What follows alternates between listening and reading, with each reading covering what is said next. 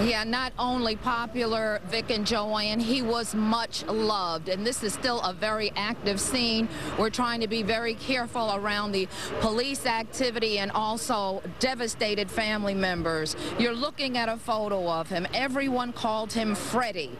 He was 63-year-old Faraj Dolly. He'd been on this corner here at Boston and Dexter on the city's west side for 32 years.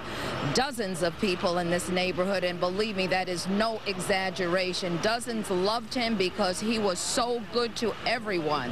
This morning, Freddie pulled up to open his store called the Medicine Chest Party Store. He never made it to the front door. Two men robbed him, shot him fatally. Word quickly spread. Several employees heard as they were on their way to work. She came up here, and when I came, he was already laying on the ground, and he was covered up. We had another worker that was coming in, and another guy who opened with him in the morning, and they was on their way over. They wait in the Coney Island for him to get here, and they was on their way over when it happened.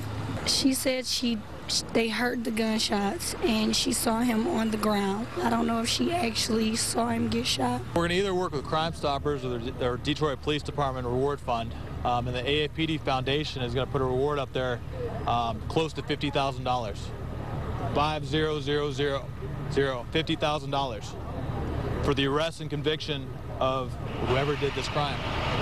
We're going to send a message out there that you are not going to attack people in Detroit, whether you're a business owner who's been here for 40 years or you're a resident. You're not going to go after people in Detroit, period.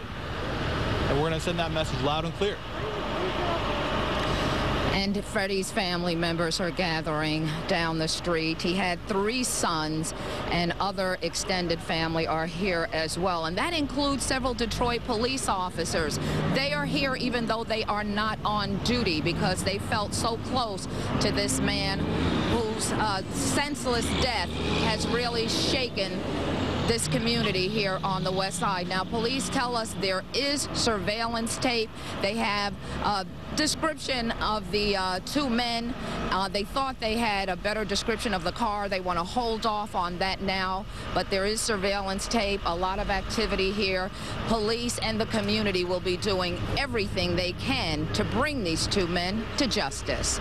Reporting live from Detroit's west side, I'm Val Clark, 7 Action News. Back to the studio. It is so upsetting, Val, having to report these stories over and over again. Senseless killings, a guy just trying to run a business and be a good family man. It's hard to hear, but we thank you for the report this noon.